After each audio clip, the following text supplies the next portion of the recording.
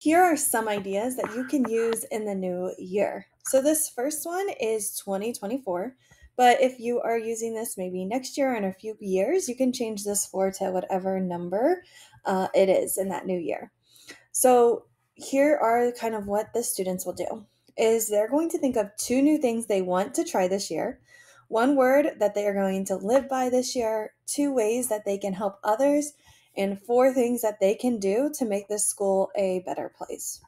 Students can come in and they can use a text box, they can use a text comment, a voice comment, or a video comment to record their ideas on how they're going to make 2024 a great year.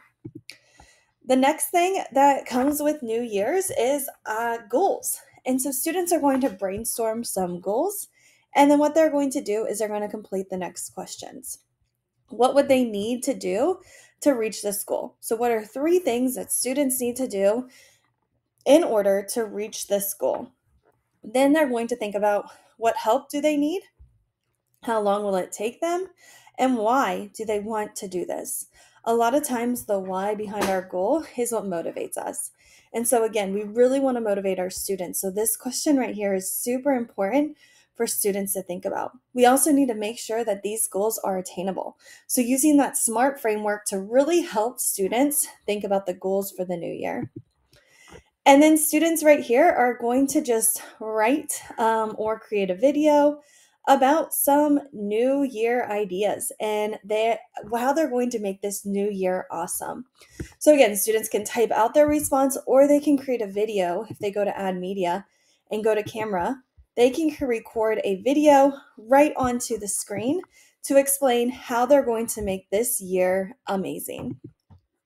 This idea, you can kind of have students brainstorm three ideas that they have for the new year. What are three new things that they want to try for the upcoming year? If you wanted to add a fourth light bulb to kind of go with that 24, you can just edit the template. All of the templates are over here on the side.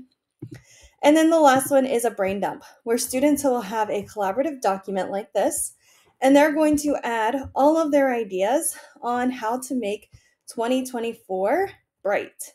And they're going to, again, add all the different ideas that they can do in order to make 2024 great. This could be things in your classroom. You could kind of do different boards for different areas.